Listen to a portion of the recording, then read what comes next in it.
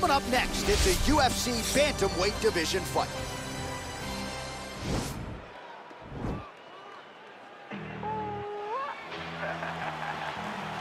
We came a long way.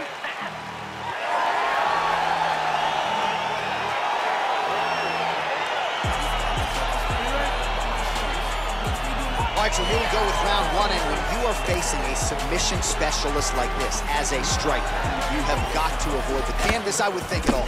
Yes, you have to.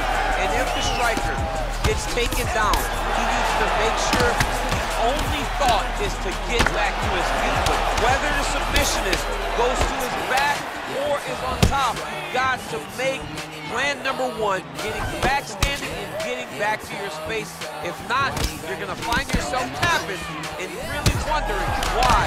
Why did I not engage? He needs to start looking to finish now because he's got his opponent hurt very bad.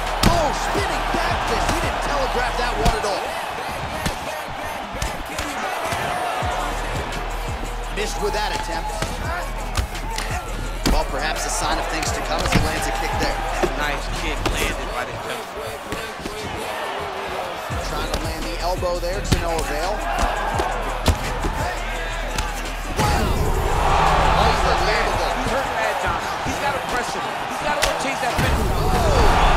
The jab followed by the right hand. Well, he gets up again here, but he looks hurt.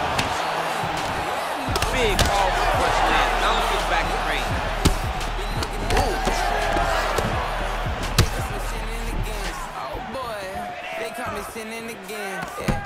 Right hook to the head, blocked.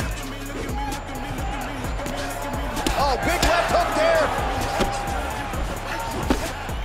Oh, nice. The left punch is true, now the right hand.